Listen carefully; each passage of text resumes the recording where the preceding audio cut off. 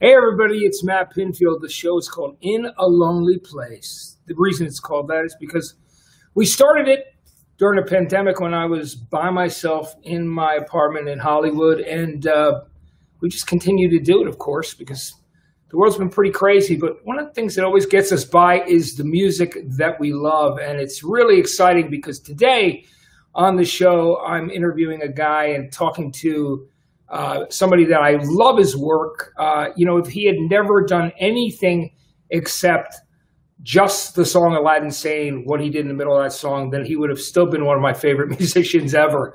I just so happy to have him on the show. And I'd like to introduce you to Bowie's piano man, the one and only Mike Garson. Mike, how are you, man? It's nice to see you. Very nice to see you, and thank you for that lovely introduction. It's funny when you've recorded on maybe thousands of records and pieces of music, you get labeled with one. I sort of feel like fucking, what's his name? The guy from Vegas who did Dankeschön.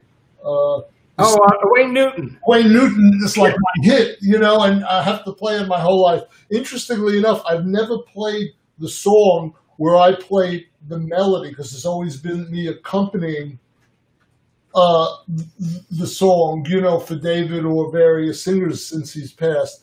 And I was just looking at it before, and I thought to myself, why have I never recorded this, and why have I never done a solo version of it? People talk about it, and I discuss it, so I'm going to start putting that together. I might even use you as a guinea pig and test it out for you, just solo piano a little later. Which I love, and I think it's going to be great. And by the way, we're not limiting, this show is different. We're not limiting it to 7 riffs. We said it's as many as we get to and want to play because there are so many great ones. Mike, tell me about, that moment. Well, let's give a little background, too, on you and, how you were such a jazz fan and were playing jazz. And bring us up to that moment from when you were a kid, in Brooklyn, and take us to that moment where you met Bowie and Mick Ronson and when that took place. Well, I was one of those guys that when I landed during Vietnam in the Army band. They wanted to send me over to Vietnam to shoot people, and it didn't make sense to me, so I thought maybe I could talk them into playing an instrument. So you have to pay 1 more year of dues. And I was in for 3 years, but I got into the band. And when you're in the band, you do a few parades every month down Fifth Avenue, and you play with a big band. And I was playing the Glockenspiel. But basically, you get your stripes and your awards by how many hours and how good you are you practice. So there was nothing else to do in the barracks. And I would practice 8 hours a day. And I developed that discipline. And when I came out of the Army, I kept practicing. And all I wanted to do was play jazz in jazz clubs. And I don't know that was the destiny for me. Sometimes we get in our own way, And I was playing, I think I mentioned to you, there was a jazz club on 69th Street and Broadway. And I was playing there around, let's say, September of 1972. And here I had done those thousands of hours of practicing. And I go into the jazz club, and the sax player is Dave Liebman, who ended up with Miles Davis. And Pete LaRocca is one of our greatest drummers of all time. And in jazz, he passed a few years ago. And we're playing. And I look out into the audience, and there's 5 people. And the show is over, and I made $5. And I thought, something is wrong with this picture, And if I did 30 gigs, it would be $150, which was what my rent was in Brooklyn at the time. Yeah. So I came home, and here's the old expression, watch what you wish for, And I said to my wife, Susan, I said, I think I need to go out with a very famous rock group and make a living and use my talents that way. And the next day, David Bowie called. But I didn't know who he was. But it sounded interesting. And then the rest is history. I went and auditioned for Mick Ronson, and played the song Changes for maybe 8 seconds, and he said, "You have the gig," and that's how it begun. But David was the ultimate casting director in that he knew how to frame my jazz playing and also my classical playing and put it on his music when necessary. And he chose through the 30, 40 years where we worked together when to place it on what song, where or when, whether it was Motel on the Outside album or Strange When We Meet on the Outside album, or very strange album called Earthling, which has had a lot of drum and bass. There's a song called Battle for Britain. He asked me to play one of those crazy solos on that, certainly on Aladdin Sane. And then he asked for more normal stuff on Lady Grinning Soul, but very romantic. And Time, he wanted sort of a very strange, old-fashioned piano from the 1920s, like Barroom, mixed with some of my avant-garde playing. So it's been a very interesting trip. I didn't understand what brought me there. I just didn't know that world. And if I'm to be totally honest, I still don't know that world. There's so much I could learn from you. You're like an encyclopedia.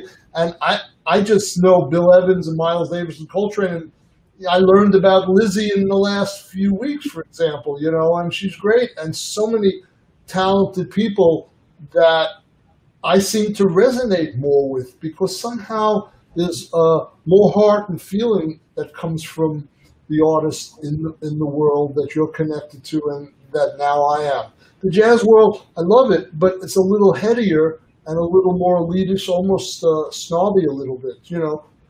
I still love it, but I sometimes enjoy playing my style over great rock drummers and bass players and guitarists than in a traditional setting. But I really shouldn't compare, because in any space that I'm in, I kind of make it my own. And I just love playing the piano. The piano is the center point of my life, and improvisation goes along with that. And it doesn't have to be jazz or rock or classical. It's whatever is required in the moment. And it's amazing. So they asked you to join the band. So you ended up playing literally with the first U.S. show for Ziggy, didn't you? Where was that? Was that in Cleveland or? Good memory. I had the first show was in Cleveland. I had a few days, maybe a week, to learn the music. And it was shocking because, as I told you, I'm in a jazz club with kind of a piano that's not very good and no audience and people being very judgmental who was there. I still was playing great. And then all of a sudden I show up in Cleveland for the sound check, and I look to the right of the piano. I'm sitting there at the piano, and I see a PA system that was going up at least 10 feet with about 8 or 10 speakers. And I said to David or somebody, or Mick Ronson, I said, the PA's facing in the wrong direction. I said, I don't need that much sound. And they said, no, that's your monitor system. There's the PA. And they pointed something that went up like 50 feet in the air. It was like humongous, like $300,000. And I'm thinking, I barely get a piano on a gig, and I bring a little tuning hammer, and a jazz fake book. And I said, oh, I'm in a new world now.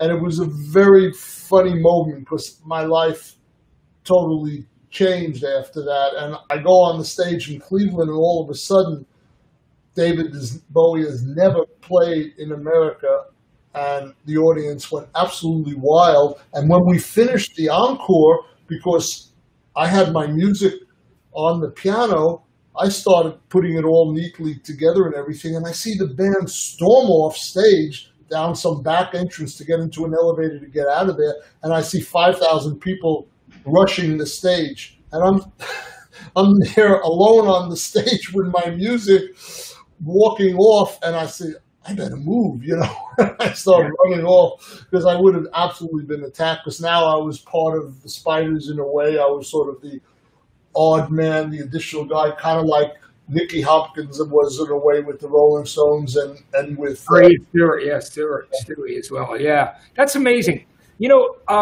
as a Bowie fan, as a kid growing up too, the Santa Monica Civic Auditorium 72 bootleg that was, as a young kid, I loved Bowie so much and was really hungry to find other things. So you would buy bootlegs on vinyl.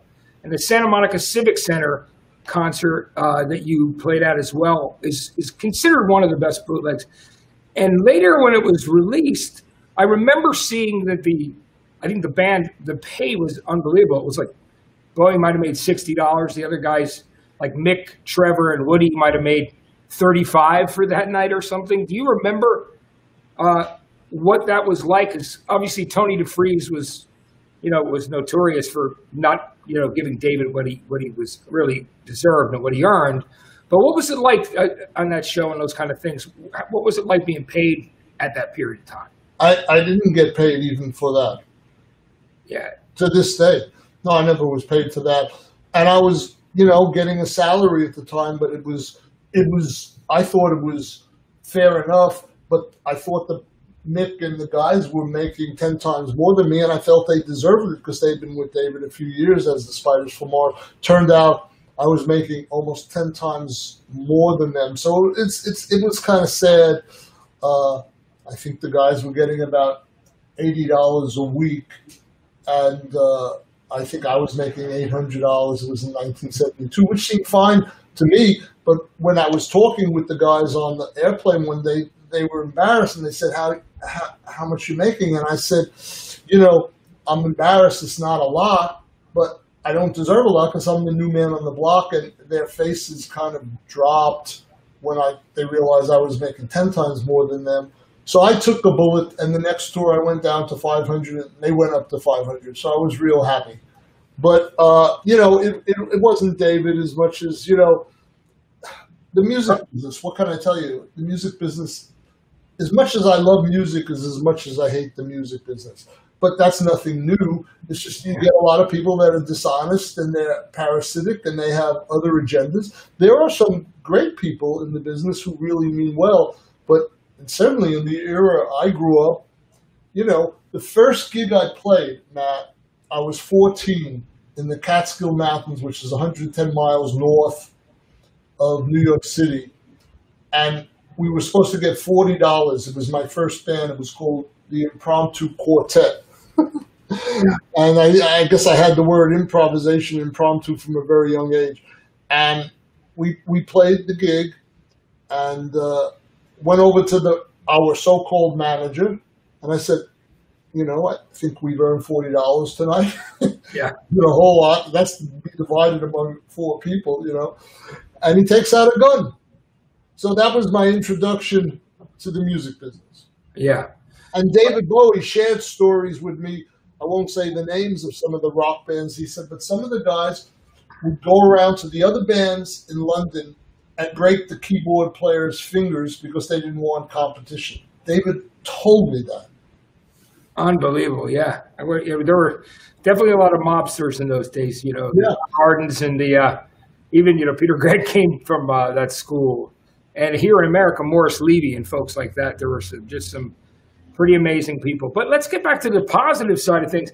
Let's talk about the making of Aladdin Sane, because that record obviously is so important, and it went to another level for David. Obviously, Ziggy, Hunky Dory, the other albums before it, Minnesota, were all great albums. I love those albums. Yeah.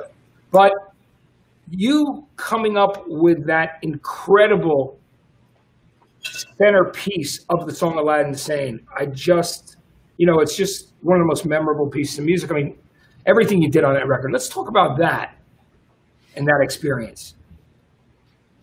I guess it's a funny situation because I was only hired for 8 weeks on the first American Ziggy tour. So this album was going to be happening maybe 5 or 6 months later than I wasn't even supposed to be there. So I think because I delivered the goods on the Ziggy tour, David thought maybe the piano could bring something new, because he wasn't a guy that could sit comfortable in any comfort zone. So he brought me into Trident Studio, which, as you probably know, was a magical studio in London, and it had a piano that the Beatles used, Queen used. Listen, I could acknowledge that I did a nice job and take credit and be very grateful and thankful, but this piano spit the notes out to me. I'm telling you, it found me these notes. You couldn't play a wrong note on this Bechstein piano. It lasted there for many years. It's gone now, but so I'm in that studio. What amuses me very much is in those days when you're in the studio, you would listen not through small speakers, but these gigantic speakers on the wall. It ruined too many engineers and mixers' ears, and so people don't listen that way. But we used to love listening through every night, Matt. We broke the speakers. We blew them out every night. Every day they'd come back in with a whole.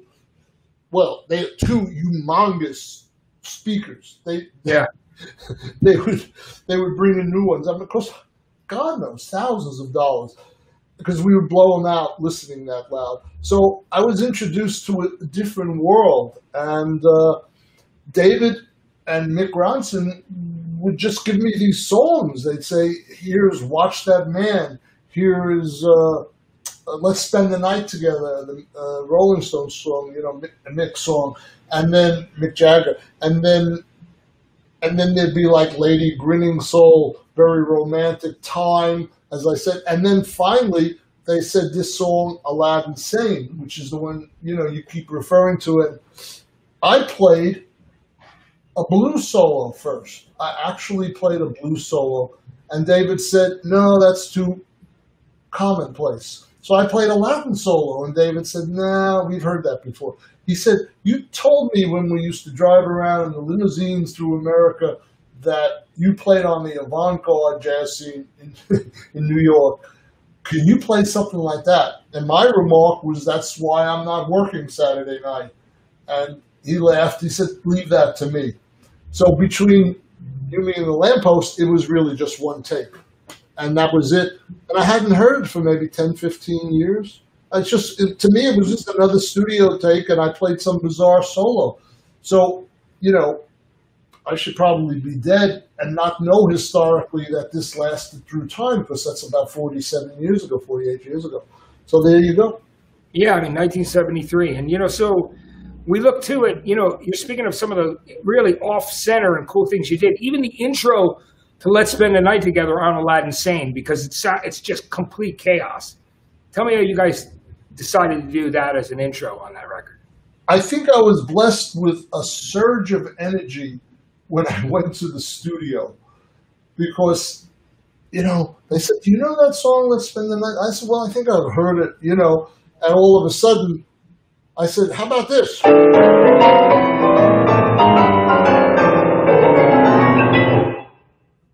And it's so great, because then you catch right up, with the song.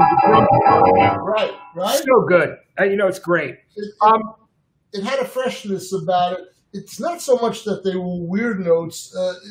They could have been this.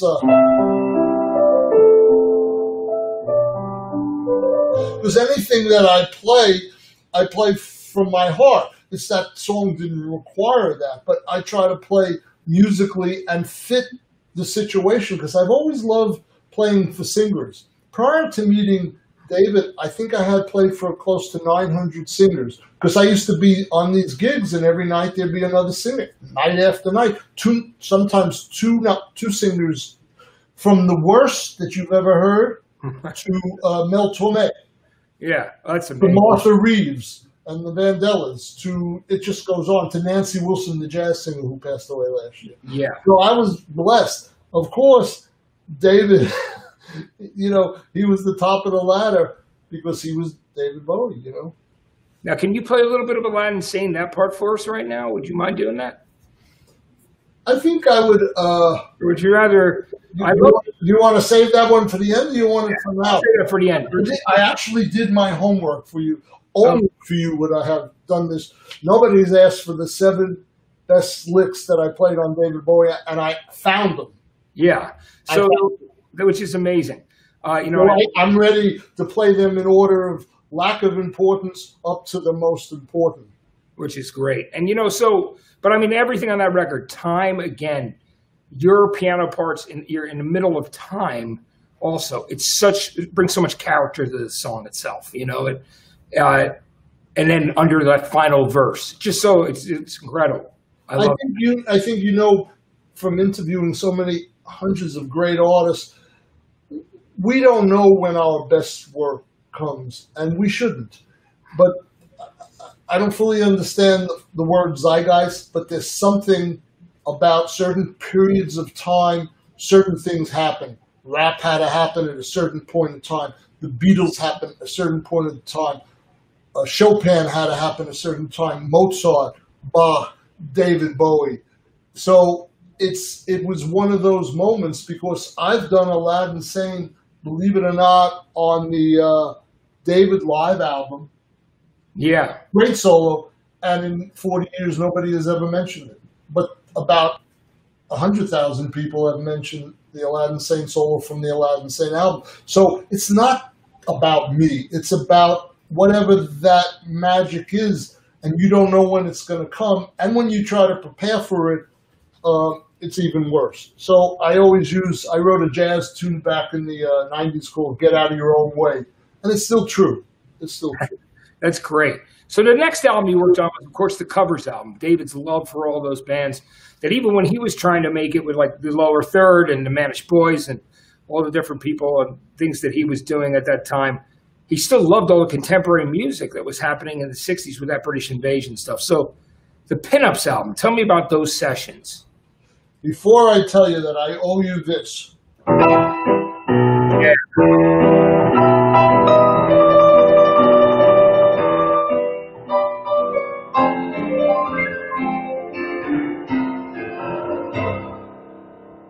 Oh, I love it. It's so great. Time is just, Isn't it a great song? And then the way it just goes. And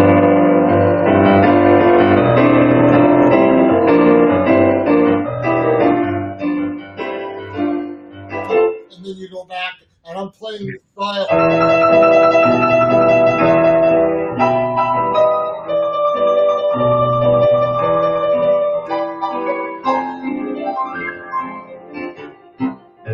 Wow. I love that. So it's so great. In those days, in the 20s and 30s, there was music that sounded like.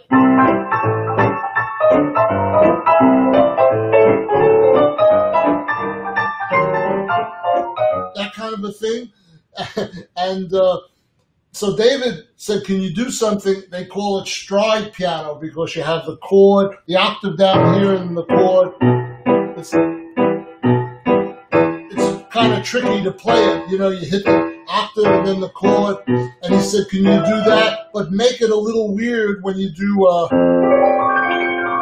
he didn't want just like, he wanted weird, So I made that mixture, and it was, it's like the guy was a mind reader, and everything that I had practiced from the stories I told you before of the 8 hours a day, every lick that I ever practiced, every style, he got into my head and found that and put it on a track, whether it was Motel or Time, The Lady Grinning Soul, or Aladdin Sane, Strangers When We Meet, Small Plot of Land, Deranged, on and on, Battle for Britain, from the Earthling. So you have to give credit where credit's due, and not that he needed the credit when he was alive or now, but I'm forever grateful for his perception to know who I was more than I knew at the time. I think I had the gift, but I was a little naive. Yeah. He knew how to use my piano playing to serve his thing and boost his career. The record companies knew it was different than the Rolling Stones or this and that, because all of a sudden, where did that come from? But that was David, It was amazing. And on Pinups, when you did things like on See Emily Play, the Pink Floyd cover, there were a bunch of cool fills that you did in that song as well. What was that session like? Did David say, you know what, I want to give myself a break now and, instead of having to write a whole new album at this time, I'm going to do a covers album. I just been touring for these last 2 albums for Ziggy and Aladdin Sane. Was that kind of the mood that he wanted to just have fun making a record of some of his favorite songs? What was that like? You know, he was an encyclopedia, kind of like you, in how he knew rock and roll, American and English. And he just wanted to do English covers. And See Emily Play, you know, first of all, it's a great song. And they still were thinking about my playing on Aladdin, saying they wanted me to be a little wild towards the end of that solo. I never heard that one till Syd Barrett died. I hadn't heard it since the recording date in 1973, and I didn't remember playing that. And good old Mick Ronson, he orchestrated the strings for that. It sounds phenomenal in relationship to the piano and all the stuff. So it was magical. But songs like Sorrow and all that, he just loved those songs. And we were in outside of Paris, I think the same studio that Elton John did records in, and many people, I think they called it the Chateau or something like that. What was great about it, we were in this beautiful chateau, and we slept there, we ate there, we were a band, and the drummer, by the way, was Ainsley Dunbar on that, who, of course, you would know from Journey and other bands, just, yeah, and Zappa, great, great drummer. And Lulu came in, and she sang Man Who Sold the World, and I played electric piano on that one, which I played a very subdued part, but it went to #1 for her. David never had a #1 with his own song, Man Who Sold the World. I know, people don't realize that wasn't really released as a single. You know what I mean? It was, for him, it was an album track. So it's cool how many people have done it, of course, the famous Nirvana version, too. Diamond Dogs in 74, there's a lot of stuff that was happening around this time that led to David Live as well. But talk to me about the recording of Diamond Dogs. It's such a dark album, and I know that I love that record. It's one of my favorite albums ever, actually. But there's so many interesting things going on that record, Mike. Like, you know, in We Are the Dead, which is just such a great song, and the way that you use space when you're playing. And even all the other things like going, you know, doing Sweet Thing, or the interlude going into Chant of the Ever Circling Skeletal Family. All those.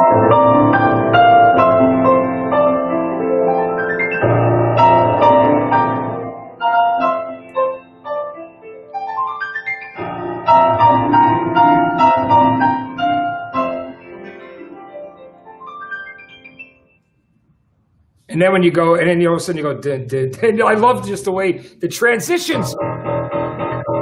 Yeah. And then it's got that very Velvet Underground ending to it, which is brilliant. Right before the pandemic, I was on tour with the alumni, some of the alumni from David's era, traveling, and we were doing the Diamond Dogs album incomplete. So it's new. It was in a way new and refreshing to me, because I hadn't heard that album.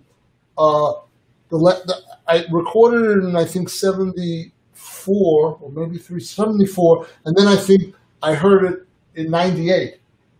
Wow, which is amazing. And I was amazed at how great an album it is. And Sweet Thing, you know, Time was one of the 7 licks. Sweet Thing, there's this little part where I go...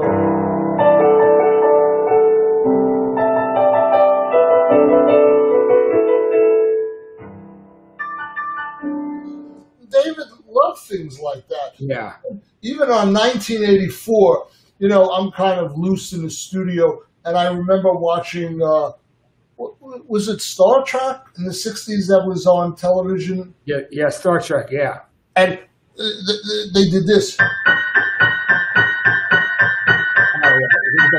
yeah.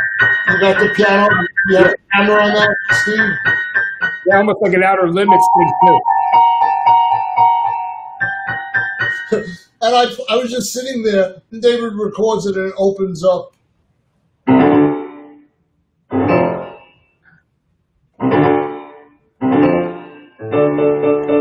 In 1984, I actually played that one on harpsichord. They wrote a harpsichord in for me. So that was your harpsichord, and it's great. The way that it's recorded, the sound, the echo on that harpsichord just sounds so cool. Tell me, can you talk to me and kind of lay the... Well, I have to tell you, you know too much about music. I can't do this anymore. No, it's amazing. You know, how do you know all this shit? Well, I just loved it growing up. And, I sat with David. We were on couches across from each other. Coco was over in the corner, like taking notes on me, and David were having a brainstorming session. And David said to me, he goes, and it blew me away that he said, Matt, I so appreciate how much you know about my music and love music. And I said, well, David, I have to thank you, because when I discovered your music, I realized there was a whole other world out there. So it sent me on a different trajectory. And I got Was the guitar your first instrument? Well, yeah. I mean, guitar, piano, I love everything. I mean, there's no question about it. But I wanted to ask you more about Diamond Dogs, because there's a lot of mystery about that making of that record, except for stories where I heard, David recorded Rebel Rebel at like 5 a.m, and someone brought him that clear guitar, like that, guitar that was completely clear into the studio. But what can you tell me about those sessions? They were in New York City, right? Was that where they took place? The sessions that I did, believe it or not, were in Olympic Studio in London. Oh, so the album started in the UK, and then everything I did was in London, just about. Oh, okay, yeah. Sweet Thing, Candidate, When You Rock and Roll With Me. Yeah, because they're all. Might have been a few I did in the States, but I just remember Olympic Studio, because the Rolling Stones recorded there, right? And many groups. And when I walked in, I saw this Hammond B3 organ that was Keith Emerson's organ. But when Keith would play it, he had straps all over the organ that he put on his body, and the organ would turn upside down when he performed. So I'm walking in the studio and I see this organ and the straps, and I think, Jesus, I really am not in a jazz club anymore. I'm just, So I started to get the idea of wanting to do concerts with a piano floating over the audience. I've never brought it into reality. I probably do it with CGI now. But I always wanted to hover with a big 9-foot piano over the audience in Madison Square Garden. But anyway, yeah, it was Olympic Studio, magical studio. And I was living in Sussex, England, which is sort of the country at the time. We moved from New York to be with him when he was recording, and I would take the train to that studio. And unlike a lot of other albums, this was pretty much David alone. Tony Visconti was there, and me, essentially. There was Herbie Flowers on bass when he was there, and there was Tony Newman on drum. But there was a lot of time it was just me and him in the studio. And he would talk to me about how he would cut up the lyrics, and he would to William Burroughs, and all that. Yeah, the cut-up method. Yeah, he would cut up all those, you learned that William Burroughs thing, which was so cool. I think that's how I play the piano. Yeah, it's amazing. But my life is a cut-up. I mean, We Are the Dead is a perfect example, right, of the cut-up method William Burroughs created in putting those phrases together, yet they're so cool and so...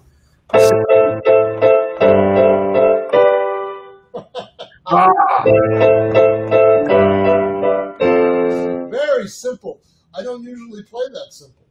Yeah, it's a great track. I love that. So at this point, you're getting ready, Mike. You're going to go out on tour again. You're part of the touring band.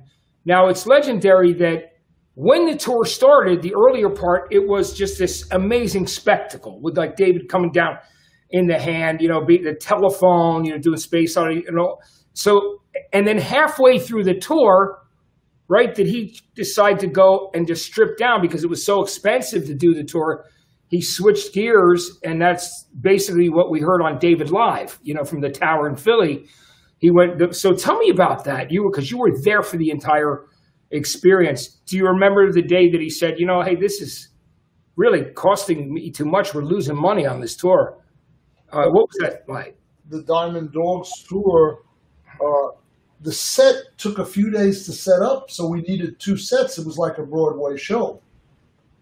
So when the money ran out, and we went from the East Coast towards the West Coast. When the money ran out, we had a wonderful musical director on the Diamond Dogs tour. I was playing piano, and this gentleman was playing keyboards. His name is Michael Kamen, who's a wonderful composer and keyboard player and arranger, orchestrator. He did a lot of conducting for a lot of the rock bands, as you know, through the years. Yeah, Metallica, he did that whole thing with those guys. So he actually let go of Herbie Flowers and Tony Newman and Michael Kamen. And he said, Mike, I want you to put a band together called the Garson Band. Open the show for us. We'll be at the Spectrum and many other places. In fact, one of those albums was released this week on vinyl. It's a soul album. Yeah. And, from one of the shows we did in Michigan. And then I think they took some live stuff from one of the other dates. But I got to hear it. It was great. And he said, have Luther sing, Luther Vandross, have him open the show singing with you, and his friend Jeff McCormack, who was known as War and Peace, have him sing some stuff. Have Dave Sanborn play alto jazz solo on some song. You play some piano and organ and mini moog and just have a ball, and go out there for 40 minutes, and then I'll come out and you'll close with the Sun Machine song. What was that called? Memory of a Free Festival? Memory of a Free Festival. Yes. He said, close with that and we'll dovetail and I'll come out. I don't know if I told you the story, but when I was at the Spectrum, the audience was there for David naturally, right? And he was a phenomenon already. It's been now a year and a half since we've been there before. And we have a white carpet on the stage. And I'm on a beautiful 9-foot Steinway piano. And Luther is a foot in front of me near the piano. And all of a sudden, we started to sing a tune. I think we were doing some soul tune. I can't remember it. It'll come to me. And we're doing that, a total different kind of music. And I see an egg flying in the air towards us. It was a raw egg. It landed on the white carpet, total yellow spot. But they wanted us out of there. And I couldn't blame them. If they're there to see David Bowie, doing Ziggy, and we're playing like we were like the OJs or something. Yeah. Luther, he has that whole black history and the roots of that. And we were doing Soul Train or one of those songs. It was nothing to do with anything. And then we would do an old jazz standard called Moody's Mood for Love that was sung by a famous jazz singer.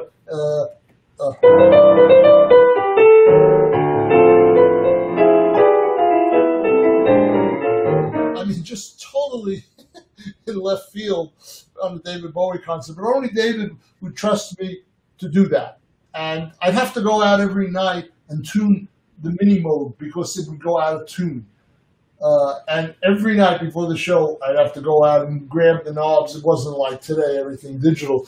And it was an amazing tour. And so was the Diamond Dogs tour. My biggest regret, and so was David's, is we don't have the great footage from the Diamond Dogs tour that we have in all these other tours. Yeah, I mean, it was when you think about it, it's pretty amazing. And the fact that somebody threw an egg, I think about some of the audiences, what assholes those people were that would go to shows in the 70s. I mean, who brings an egg to a concert, right? And then you hear those famous stories about Joe Perry, like Aerosmith, somebody threw an M80 and the M80 firecracker and almost blew part of his hand off. It's just crazy people. But regardless, those were great. And, let's face it, you brought Luther Vandross into the band and David Sanborn, and through that, their careers sailed afterwards. I mean, that's one of the things that David was good at doing as well, but you were responsible with David for that happening. And, years later, I remember asking Luther, I ran into him in the lobby of the Hit Factory. I was there doing one of my A&R things for Columbia.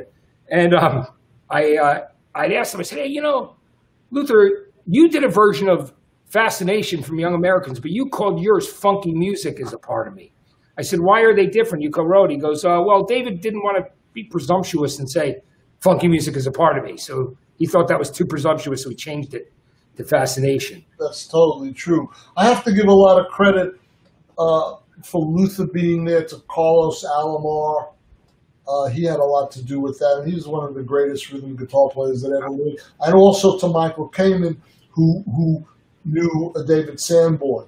They became my friends and part of my band, but they were the brains behind that, and I just furthered it, I tell you, I got stuck in an airport lounge with David Sanborn, and it was the greatest thing because we just went in this back room and I just told me Bowie stories and talked about a bunch of stuff. So it was very, very cool. But anyway, so that segues into After David Live, Young Americans, of course, Sigma Sound, and you guys in Philadelphia. Tell me about that. Let's start talking about that because that's an incredible.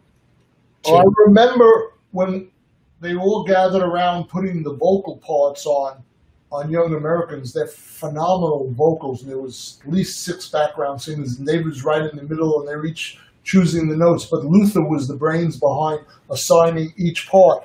But I knew I have to contribute something, and I knew this was not going to be Aladdin Sane or Sweet Thing Candidate or Time. It wasn't a Mike Garson feature, but I had a different role, very supportive on songs like Can You Hear Me and It's, Gotta Be Right. And but on Young Americans, I remember doing a glissando, which is when you go down the keyboard. I'll do it again.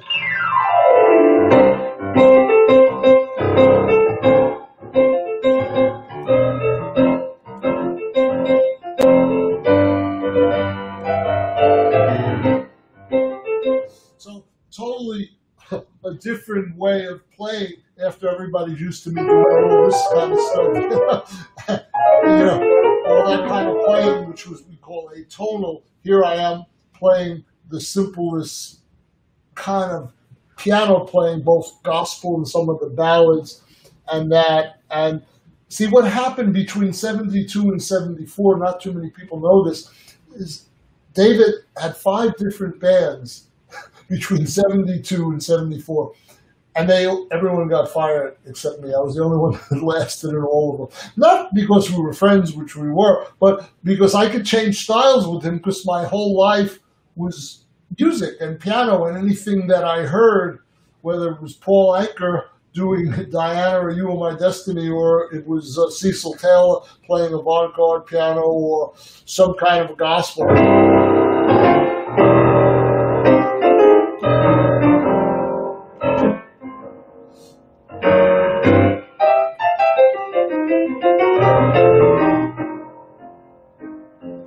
So I never had a problem playing slow or fast a few notes. You choose your moments. One of the things about playing with a singer is it's a collaboration, and it's not like you're the accompanist. I never saw it that way. It's a duet, and you're making magic together. You're communicating.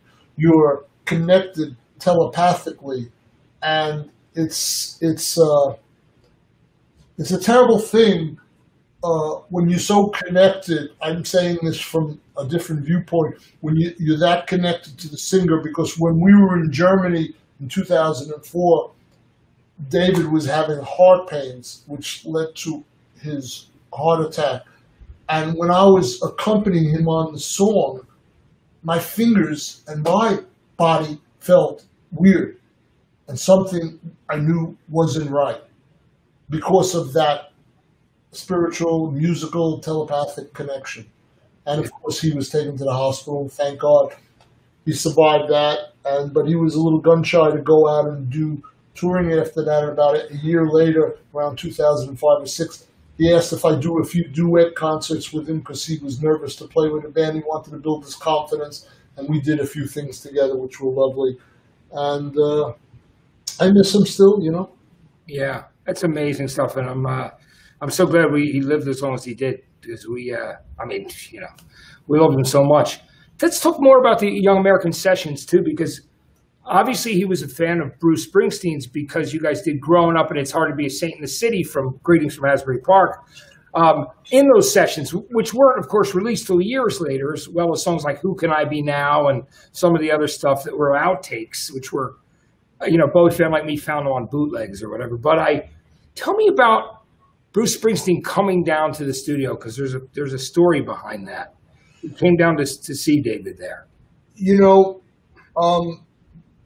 I've read about the various stories and the things that have gone on and were shared and whatever stuff went down, but I wasn't privy to that, only like a fan later on hearing stories. So I just knew that there's this great guy named Bruce there, and I go out and have dinner with him, and I'm playing some of his songs, and like I said, because I was a jazz musician, I didn't know much about his music. I just could feel the talent and the beauty of the person. And but he sat there in the studio, and it was just like fun to play those songs of his. For me, I never care who wrote it, as long as I could bring something to the table that will make some magic to maybe make the track better. I put myself in a very embarrassing situation with David one day, where we're sitting around at SIR Studios in New York, and I said, that song, My Death, that we did the other day, that's the best song you ever wrote. It was written by Jacques Brel. Jacques Brel, right. And he looked at me like, this guy really is an idiot. But I love his playing, so I'll just tolerate him. That's so funny. Well, I'm sure a lot of people didn't realize that those were Jacques Brel songs, even in those early Ziggy days, because he did Amsterdam, too. That's right. And, both of them he discovered because of Scott Walker. Scott Walker. So, so because David had the ability to make the song his own, it could have been his song. Yeah. So I wasn't that far off base, but I got to tell you a Scott Walker story. I love that you're keeping me on track because you know the sequence that you're taking me through, but it's the side stories that I get a kick out of, because the other stuff, obviously, I've discussed in books and what have you. Yeah, so tell me some of those. We're on the bus in 2002. We just come from the sound check, and he said, Mike, come with me on the bus. Nobody's on the bus. And he says, I got to play you this album of Scott Walker. And he proceeds to play it for me. Scott Walker had a great voice and very creative and great artist. And he starts telling me how he doesn't sing anything near this guy, and this guy is his hero, and he's like essentially telling me he's a piece of shit. And I'm thinking, it's time for me to give this friend of mine a lecture, because I was his senior by a year and a half, so I'm the old guy. So I said, David, he is great, but you have a magic and a charisma when you get in front of an audience, and maybe his voice is a little better from the way you're talking about, just like there might be a concert pianist or a jazz pianist who has maybe more chops than me or more fingers, but it's not about that. You know that more than anyone. But he was so enamored with him, and we had many conversations over the years about Scott. And I just had to say to him, maybe he needed a friend to say, you are even a greater artist. And I don't like to compare, because Scott is a great artist, but the truth is the truth is the truth. And yeah. Well, David was he was so multifaceted. David was an incredible performer, everything that, and he was always pushing the boundaries and pushing himself, where Scott, of course, became a recluse and, didn't perform after the Walker Brothers and maybe a little bit. And speaking of My Death, it's a funny story that he did that on a BBC show. Like, he had a show called The Scott Show because he's a big star. The Walker Brothers were huge in the UK, even though he was from California. And none of them were brothers. But his real name is Scott Engel. But it's funny because he did My Death on this BBC show, Scott Walker, and it was canceled right after. Which is so funny. I love that story. Yeah, he's like, there's a new, I'm going to call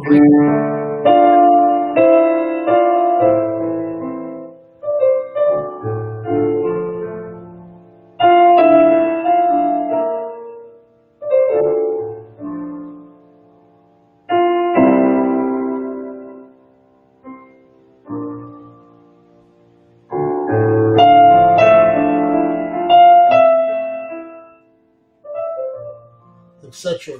I prefer your version and David's version to any of the versions. Of course, it's a Jacques Brel song, but it's the version that you guys started doing on the Ziggy tour that's on those live, it's also on the Ziggy Stardust the Motion Picture version from 73 from the Hammersmith Odeon.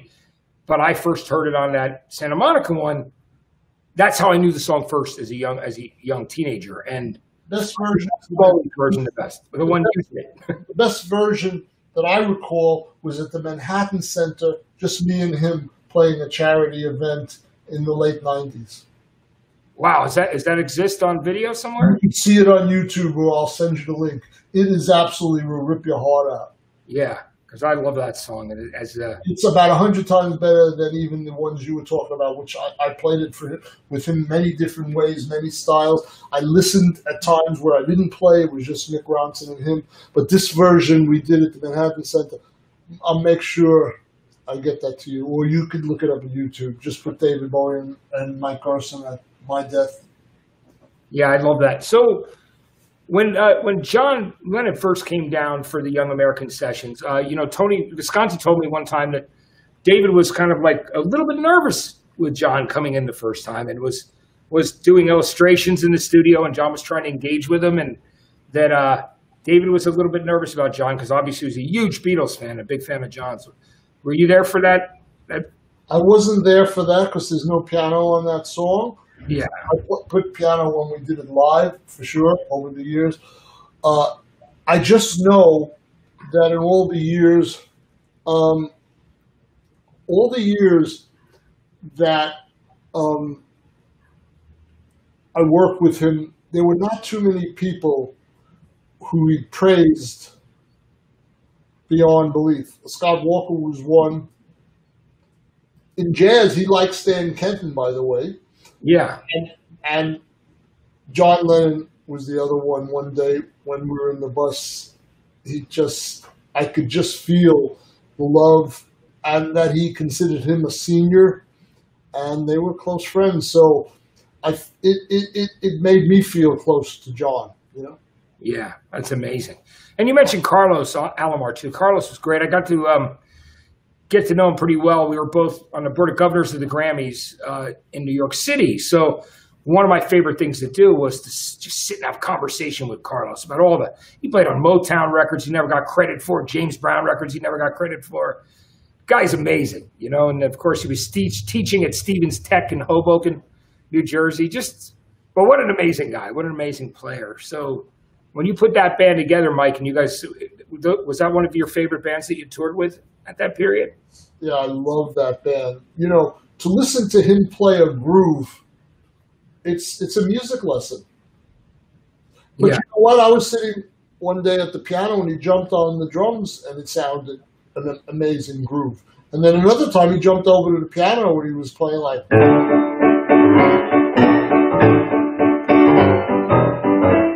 And it just was grooving. It wasn't like hard part, but he was just grooving. He couldn't help it. And when he would touch the strings, I'll tell you a very funny story. There was a musical director in the mid-'90s who was a very good musician named Peter Schwartz, and he was very good. He was with us on the Outside tour, and he put a great band together with me and Carlos, and it was Reeves Gabrels, and who was playing drums? I think it was Zach Alford playing drums. And Zach had played with Bruce Springsteen for a while also after Max left. And we were just rehearsing, I don't know if it was Let's Dance or Fame. And Peter was a very good musician. He knew guitar as well as keyboard. But he actually goes over to Carlos to show him where to put his hand position he's a keyboard player telling Carlos Alomar how to play for a tune that he wrote. He co-wrote. And I don't know if it was that song or another, but it was like they got into a fight.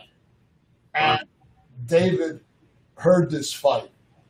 And it was over for that guy. And then David shrunk the band down to Gail, me, and Reeves. And he was too older in his life. He wasn't that old. He was 40, 50, or whatever. But he just didn't want any of that kind of bad energy anymore. So the band, which had we had 2 or 3 background singers and 2 guitars and another keyboard. Like I said, the other guy, Peter, was playing. He stripped it down to Galen Dorsey, myself, and Reeves and Zach. And that was another amazing band. The band, the Young American bands with Dennis Davis on drums, was beyond belief. That's the one you were talking about. Again, Carlos was there. So I played with, I think, 13 or 14 bands with David over the span from 72 to his last tour, which would have been over in around 2004. And there was never a bad band. Yeah, no. You know, at different days of the week, different months, different years. Oh, that's my favorite band with Zach and Gail and Reeves, because we just could improvise so much. Oh, no, the reality band with Jerry Leonard and Earl Slick. Oh, but what about the Spiders? Oh, that was an amazing band. But what about when you did these duets? Oh, you know, so there was never a bad band, because David had a gift that whoever he hired was perfect for the gig. What a gift, right? Yeah, absolutely. He seriously did. And, so, some of your fans out there, Mike, want me to also talk to you about some other artists as well. I mean, which is because you played with some great people. Let's talk about the stuff that you did with Smashing Pumpkins, because I had some people reach out to me on my socials and go, "Oh, you're going to talk to them about Adore and Machina?" And so I wanted to talk to you about that, how that transpired, and how you ended up getting involved with Billy Corgan and company there. You know, I was touring with a jazz band in the middle of the country, and I never heard of the Smashing Pumpkins. Yeah. and one of some young lady who was an opera singer, no, my godson, who was about 12 or 13, said, "David Bowie, that's not what you want to be listening to. You want to listen to the Smashing Pumpkins," because he grew up with them. I said, "Who are they?" And so I listened to them, and I didn't listen to them. I remembered it, and then I appeared in Paris on a television show with David, and there were all these bands, and all of a sudden I hear the Smashing Pumpkins name come out. So I go out and watch them do that Butterfly song, whatever. Yeah, Butterfly with Broken Record. Yeah. And I thought, my godson was right. These guys are good. So I made a little thing in my mind. I'd like to sometime work with him, And then in the middle, before we went on to perform on the show, David invites me. He sends his bodyguard to get me to have a discussion with him and Billy Corgan about God. Wow. This is in the middle of the day. He says, "Yeah, Mike needs to be in on this conversation. Go get Mike." And there's Billy, me, and him. I never met the guy before, and we're talking about God. That's amazing. Bullet with Butterfly Wings, it's around that period of time. You see you're there, so that's around Melancholy or so. So that was when you first met him. And then I said, "I'd love to play with you sometime." And then several years later, the Adore tour was coming about, and I'm on this jazz gig in Wisconsin or Wyoming. I can't remember where I was. And I knew someone who was the head of the record label at the time that Billy was connected with. And I heard he was looking for a piano player, and he was auditioning, and people were not passing the test because Billy Corgan was a pretty strong taskmaster, and he knows what he wants. So I called, I think it was Nancy from EMI. Nancy Berry, right. And I said, I knew her, because I think I had done some stuff with 9 Inch Nails on a recording. So I said, "Can you call Billy and tell him I'd maybe be interested in doing his tour?" And 10 minutes later, he reached out and he said, "I had no idea you'd want to play with me." I said, "It'd be my pleasure, And I'll never forget going to the sound check, and the Bowie musicians were loud. This was 5 times louder than any Bowie band I ever played with. And the keyboards supposedly were blasting, but when him and James were playing guitar and Jimmy and whoever was playing, this was on a Pumpkin show, and it was Jimmy playing drums and Darcy. It was so loud, I never heard a note in this sound check of my keyboards. But all of a sudden, the fuse blew in the house on the guitars. So I was left playing alone, and I almost went deaf from what I was playing, which I couldn't hear a note of when they were playing. Yeah. Wow, that's amazing. So that was an experience. But the thing about the Adore tour is good old William Corgan, as he likes me to call him, he's sitting with about 80 hours of DAT tapes of all those shows that he has never released. And they are amazing. We had 3 drummers. We had Kenny Aronoff playing drums. I mean, he was beyond amazing. And the music was incredible, and Billy was incredible. I remember one day being in Portugal. We played on one of his songs. For 40 minutes, he just jammed after he was done with the song. So, he loved making music, and I loved working with Billy. That's great. And the Machiner, I contributed a song or two. There's not enough piano playing on it. I wished I had done more with him, but certainly live I did. Billy was a little like David Bowie. In the middle of a show, he asked me to start playing Summertime by George Gershwin for an audience that never heard of Gershwin or Summertime. And I'm starting to play Summertime, and I'm playing.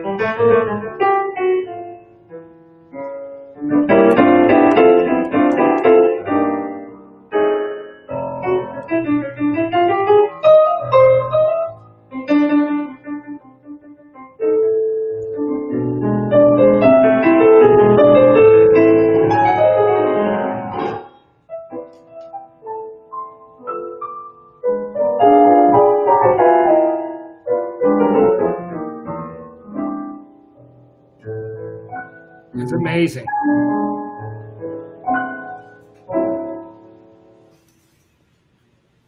Thank you for that. That's cool. That's great. So for that, think of that for 20,000 people who were 15 years old. They thought I was fucking from another planet. That's amazing. Now, I remember having dinner with David, and when he told me, and he said that no one knew at the time, but he was telling me that he was going to go out on tour with 9 Inch Nails, and he said to me, he goes, "I'd love to know your suggestions for songs that aren't singles, because I'm not going to play any singles during this tour." And I remember, just bringing up certain things with him just at this dinner, talking about, how Pumpkins had done Moon Age Daydream, STP had done Andy Warhol, obviously Nirvana had done The Men Who Sold the World. And then I went up to in Connecticut to rehearsals before the opening night. But talk to me about that touring with Bowie and Trent, and then you're working with Trent Reznor, because of course you had done soundtrack work with Trent. Tell me about how that relationship transpired with you and Trent. We didn't know each other. Another friend of mine who was 13 or 14 told me about 9 Inch Nails, an opera singer named Jessica Tibbins, and she was a big fan of them, and I had never heard of them either, and this is in the 90s. And all of a sudden, we're sharing the stage with them, and David's singing Hurt, and Trent is doing, a song from Low on saxophone. It was just unbelievable. And I didn't know him, and I was watching this band play from the side of the stage when I would have to duck when guitars were flying in the air and water bottles, and I had to get out of the way. But I just knew they were great. And then in all these sound checks, Trent would always be listening to me play. I could feel him listening, but in a very deep way. But we had never even been introduced, and we'd be walking through the dressing rooms, and we just nodded at each other. And it was this like musical camaraderie, but I didn't know the guy. And after the tour, there was a keyboard magazine article, a downbeat, and they said, who would you most likely want to collaborate with? And he said, Mike Garson. And I thought, that's great, but nothing happened. And about 2-3 years later, he did the album called Fragile, and it was a double album. And I played on many, many tracks, but 3 landed on the album. And it was a wonderful experience. And through the last 15, 20 years, he's called me to play piano on Gone Girl, the movie he scored. And recently, the movie Watchmen, that's a 8-part series, a 9-part series on, I guess it's HBO. He did the music for Watchmen, but the first 3 minutes of number 1 of the series, it starts with me playing like piano from 1920. He asked if I could play cowboy music from the 1920s, and but take it a little weird in some spots. And it was a melody that my dad had taught me on the piano that he picked up by ear from the movies, the silent movies of when.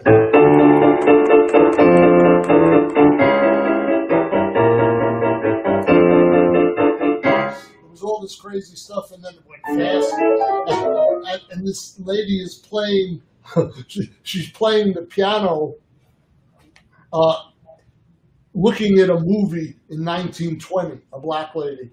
And it turns into a disaster, and everyone gets shot and all this stuff. And the piano starts getting by the very end, this kind of a thing. And he called me, he said, I can't play this piano part, can you write something and play the piano on that? So he calls me from time to time for different projects, and I love the guy. He's so talented, so sweet, and David Bowie told me in 1995, watch out for this guy. This is the guy. Yeah. So when I, went off to do some recording with him, I asked David's permission. I said, you okay? Because David liked when I did jazz albums, but only wanted me playing rock for him on his albums. So when I did some stuff with Billy Corgan and Pumpkins and with Trent, I asked David, he kind of said, you got to do what you got to do, Yeah. But he gave me his blessing. And in fact, he respected Trent so much that he actually asked me to call him after some of the sessions and sort of fill him in. It was like espionage or something, because he was so in tune with what was going on the music scene, as you know.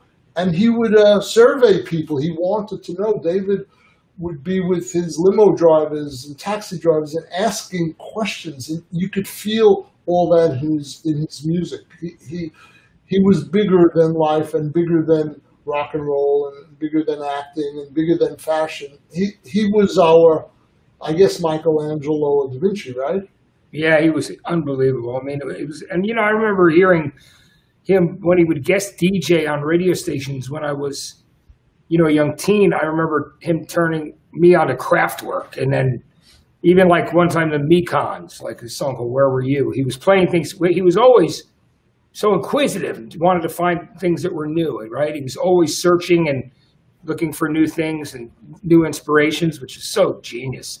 Genius. When I showed up on, I don't know if it was the Outside Sessions in Switzerland, he said, "What albums have you been recording? And who are you playing with?" And I had just done a Gershwin album, a jazz album. He said, "Can you give it to me, a copy, And then when I was writing classical music, he used to sit in his house in New York and listen to it. It's the most, complicated, avant-garde classical music. And I sent him the CD, and he was taking it all in, you know what I mean? And the fact that he was asking me to bring a jazz element with an avant-garde twist as early as 1972, and then Donnie McClassen with his band is playing those pieces on Black Star with a jazz band with another angle, because it's 40 years later. You got to give the guy credit for being ahead of his time. He called me in the mid-'90s beyond enthusiasm, telling me about the internet. I said, what the fuck are you talking about? And I said, David, I'm working on some music. What are you blabbing to me about this internet? What is that? And he just said, I'm setting up this whole thing, and I'm going to have this site and this David Bowie. I didn't know what he was talking about. Well, we know now what he's talking about. We wouldn't be talking now if there was no internet. So, I mean, he just got it. He just got it. I'm very, very fortunate to have been his friend and a collaborator for so many pieces that I played with him. And I mean, think of Life on Mars, for example. This one.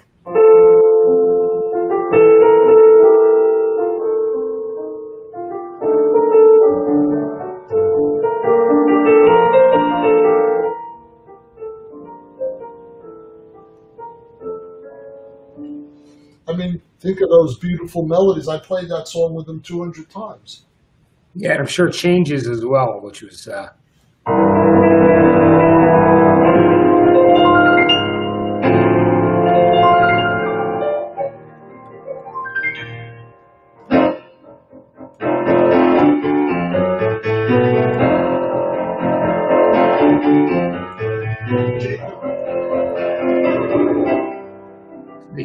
And I always loved that way you did that. The way you did that was so great. I always loved that, and that's reminds me of David Live. You know, the live album. You know, for the. I mean, you know, I give a lot of credit because he did that song on Hunky Dory, which is one of my favorite albums, and I'm not on that. And the master Rick Wakeman played on original Life on Mars and on Changes, and just did a wonderful job. And Bowie wanted him to join the live band at that time, and of course he jumped into Yes. But I'm very happy he did that. I'm glad for you, Mike. It's really, it wouldn't have been the same. There's no question about that, you know. But you played on all those songs from that album. Like you've done all You Pretty Things over the years, and you know. That's right. But, that's right. So I need to also. So yeah, you know, Trent and I have known each other for a long time too, and I'm a huge fan of Trent's, and we've been friends since the Pretty Hate Machine days. Really? I love, absolutely, known forever. And I just thought it was so great when he and David, you know, put their minds together and did I'm Afraid of Americans. Wasn't that amazing? Yeah, it was incredible.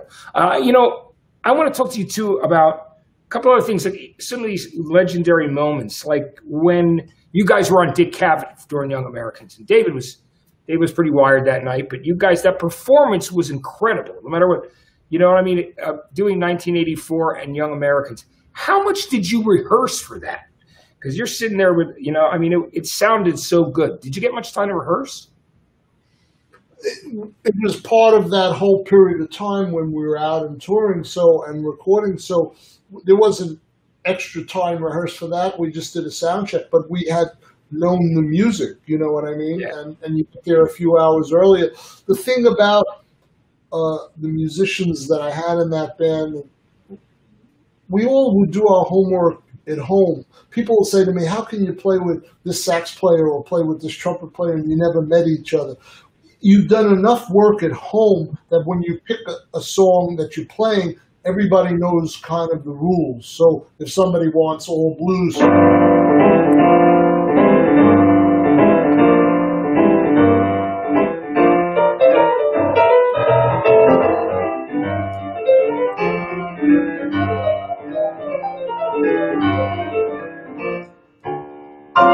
things like that. We've done our homework, so we knew Young Americans, we knew 1984, and it was just another time to get the opportunity. That would have been, when I asked Cliff Slapper, who's the gentleman who wrote the biography on my life called Bowie's Piano Man, I asked him to see if he could count up how many shows I had done with David, because I had no idea. And it was over 1,000 with the television and radio. And the next closest guy was like Carlos or Earl Slick at 600 or 700. And I was in shock because I kept thinking I was only hired for 8 weeks. Yeah, it's amazing. You've done close to 1,000 shows. Mike, can you tell me about the last time that you saw David and the last time that you actually spoke to him? The last time physically I saw him, we played an AIDS benefit with Alicia Keys, and we did Changes. And that's the last thing I did with him And that was my audition song with him in 1972. So it was bookends. But then a few months before he passed, Cliff Slapper was working on the biography on my life, and he was interviewing a lot of people, and he gave me an assignment. He said, can you say something and listen to, he chose about 50 songs that I played on David's albums. And would I listen to them all and write a paragraph about each one, which I did, that's in the book. But it was very overwhelming because to listen to that much piano playing in a 2 or 3 hour period was not how I listen to music, because I'm always at the piano making music. Here I'm listening. So I was impressed, to be honest with you, and thinking, what a body of work I did with this guy. And I wrote David. I wrote him. And within 3 minutes, he answered me. And he said, Mike,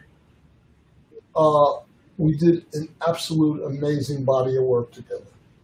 And I got off the phone and I was crying. And I said to my wife, I think it's the last time I'm going to speak to him. And he died a few months later. Wow, that's amazing.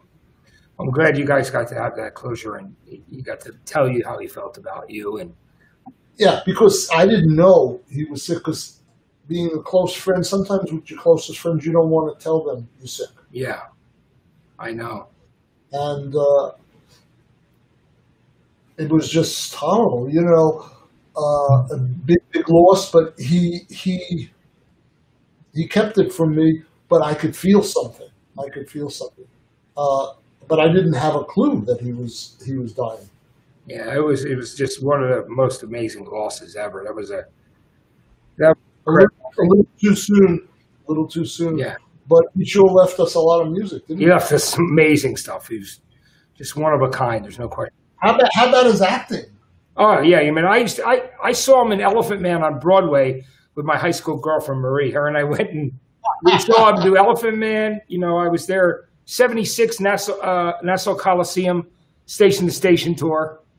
And I remember him saying to me, I go, you know, I was talking about the Salvador Dali film and the slash in the eyeballs.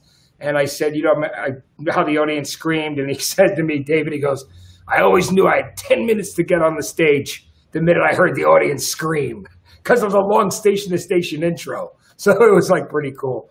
Yeah, man. I just, yeah. I can't believe you would have seen that show. You would have been, I didn't think you were born. I was a young guy. I was very young. I went with my, I was, you know, like I was in my early teens, and I went with my girlfriend, you know, as much of a girlfriend as you can have when you're like, you know, 11 or 12. And her sister, who was dating Johnny Thunders from the Dolls and the Heartbreakers. And she took us all the way to see Bowie there. And it was a big deal for me because I loved him, you know. And always have but yeah, Man Who Fell to Earth, all those movies, you know what I mean, that he did. Merry Christmas, Mr. Lawrence, Labyrinth, right? Even this little bit, even in The Hunger, where Bauhaus, of course, did Bela Lugosi's Dead, which I'm wearing that shirt today. But I got to just say, Mike, I mean, it's amazing. You've been carrying on the tradition by doing that, the Bowie Initiative and Collective. Tell me about how you put that together when you're going out and you're doing full albums like Diamond Dogs. Who's involved with that? Who ended up going out and playing with you on these? So after he passed, over the last 4 years, I did about 120 shows, maybe more. And at least 100 singers joined us at different times. We had from Living Colour, Corey, you know Corey? Taylor, great guy. Great guy, right?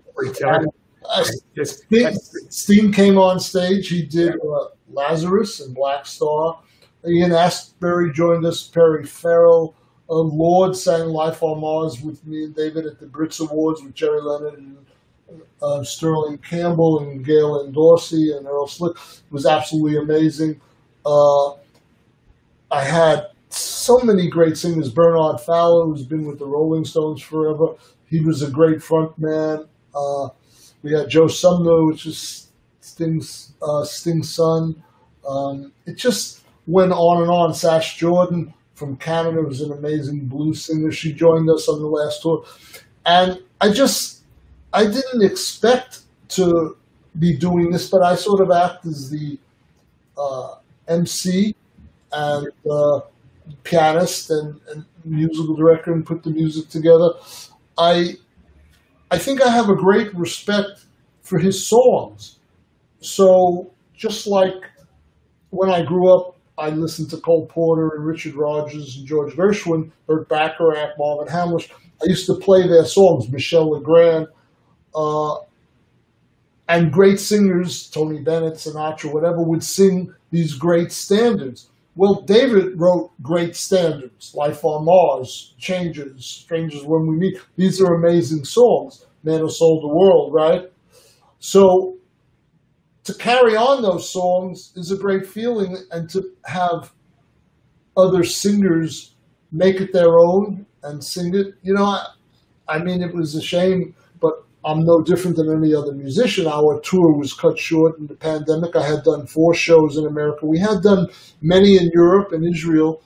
That was before.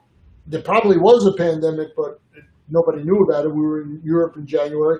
And then I did 4 shows and 24 got canceled. So I will tour it again. In 2022, David would have been 75 years old. So I would like to do a big world tour then. I'd like to see 70% of the world vaccinated so people would feel safe coming out. I don't want people to be nervous. I am booked for a year from September for a tour, but it might just not happen. I want to make sure people are safe and they feel good about it. So, but there's a renaissance occurring. I see it happening on the other side of this. There's so many great artists doing so many great things as we speak. And there's going to be, people are going to really appreciate a live show after all this, and really appreciate it. I mean, we're doing the best we can with Zoom, and I love performing. I mean, I'm an introverted kind of person that's always in the studio creating by myself all day long, 10, 15 hours a day, and I don't need anyone around me when I'm doing that. But I am a performer, and I love being around people and sharing the magic. And no matter how many records I've done, there's nothing that feels better than an audience that's appreciating what you're doing. Whether in actual fact it's 5 people or the biggest audience I ever played for, I think was 500,000 people with the Pumpkins in Minneapolis. But we did Glastonbury with David Bowie in 2000, was 250,000 there. So they're all the same to me. If I have one person, if I'm playing for you, I'm going to play the best I could possibly play. And I haven't forgot to play the Aladdin Sane. I'm just crossing off my list to see if I've gotten to 6 licks that you've asked for. Yeah. And that'll be the 7th. I didn't play this one for you, which...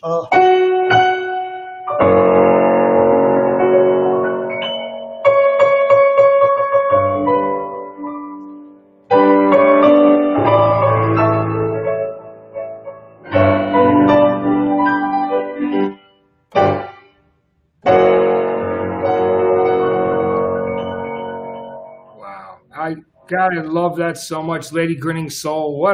Is that a great what a beautiful song to way to end that album, man. Aladdin Sane. And when you're a kid, and you're listening to rock and roll, that was so different to hear that intro that you created for that song. It's just a beautiful, beautiful song. I love that track so much. It's so good. David never sang it live. Would you believe that? I know. It's amazing that he never did. It's very high, Yeah. It's a very high song because when he starts with "She Comes, She Goes," like that whole, he would have to nail that note, It should have been incredible. Didn't you sing it for me a few weeks ago? You went up there for me. You sang it for me. Yeah, I did. I did sing it for you. Yeah, I did. Right. Well, when we were online, Oh yeah, I did it for you before we went live, right? So I actually sang. I busted into it out of natural. I sang. You did a good job. That's all I know. I know. It was pretty amazing that I actually sang that, but yeah, I mean, it was great because I love those tracks. It was. I'm glad you reminded me of that because that was funny, but it was so natural. I could not do it when you played that part of the song. You did. Like those records are just such a part of my life. And I think to myself, your knowledge of this whole genre of music, which I'm a novice. I'm a performer in it, and I always contribute my best. I love playing for singers I'm hoping to play with. I like those three girls from Mexico. You're the Warning. I'd love to play on a track with them. I love Lizzie. I'd like to do a track with her. So many people that I'm learning about, because I've always enjoyed co-creating with singers, and it's one of my biggest joys. But I was thinking that, you could do this interview and know so much about David, but you could do the same thing and know the same about Lou Reed or about Mick or whoever you were doing it. I could do what you're doing about jazz from, say, 1940 to, say, 1980, for example. And I would be that kind of encyclopedia talking about Bill Evans and McCoy Tyner and Keith Jarrett and Bud Powell and Wynton Kelly. And that's the only way I'm able to relate to people who love David and come to me and talk to me about he changed their life. I was talking to one girl when I was playing in London, some solo concerts last year, and she said that she was just about to commit suicide, and she heard Aladdin saying my piano playing. She said she decided to live. Now, how would I know that I was having that effect on a person? It's very scary, but thank God, I say thank God it's true. Music has saved so many lives and still continues to do so. Absolutely. It's amazing. And I love that stuff, Mike. And, think about all the other people you play with, too, like St. Vincent and what you just did with Morrison Hotel Gallery, Neva, and Music Cares, the Detour, all-day marathon festival that we did. And, you played a great version of Heroes with Gavin Rossdale. And, you performed with Linda Perry and Charlie Sexton. And, St. Vincent you've done stuff with, and she's fantastic. I played with her on a record, believe it or not, with the Polyphonic Sprees. That's when we met. Oh, yeah. I know. I know Tim very well for the Polyphonic. I sang with them, and I played on one of their albums, Fragile Army. The piano's all over the place. And I met Annie Clark, and she said, would I play on her first album? And the rest is history. I love contributing to great artists, and I'm looking for that next great one that I could make some magic with, Yeah, absolutely. Well, you will. You'll find me that person. I know it. I am going to find you that person, Mike, because you're so great. And that's because we belong to a certain club. We do. It's the special. It's a very special club. Yeah. It's very elite. It's almost a cult. We put our heads together. How do we look like cult guys, but it's really funny because you think about it. The best thing is, it takes less time to shower. That's for sure, right? Although you got to really cover it when it's too sunny out, or at least use sunblock just to make sure you're okay. But it's cool. It's great being bald. Galen Dorsey, who's a close friend of mine, great bass player and singer, and who was with me with David 10, 15 years, she had shaved her head before me. And I was scared. And she literally gave me the handbook, what I do. You go in the shower and you put the soap there and you do this. I was nervous. And she gave me the whole manual on how to do it. And I never looked back, Yeah. I played with Billy Corgan. He used to like to put me in wigs. Yeah. Because he wanted to be the only bald guy on stage. It's amazing. So, I just want to thank you. Is there anything else you'd like? I want to mention to everybody, they should pick up the book, Bowie's Piano Man, which is great. There's a book on your life, which I'm very, very, I'm very excited about. Is there anything else you'd like to play? I think I have to, like I said, I've played Aladdin Sane many times with David. Then there were many years we didn't play it. We hadn't played it for over 20 years. And then I played it on my tours with various singers. Corey Glover sang it, Galen Dorsey sang it. But in actual fact, I never played the melody of the song because I'm just known for the solo, where I'm doing all that stuff, all that kind of stuff. But I never played the melody because David would sing it. So I'd like to see if I could, for the first time, because you're here, and play it for you, the song, where you'll hear the melody and you'll hear a piano solo. Of course, I have no bass or drums, but I'll sort of try to make it one cohesive piece. Would you like that before we close? Oh, I would love that. That'd be amazing, Mike. This would be great. Okay. I'm going to do my best.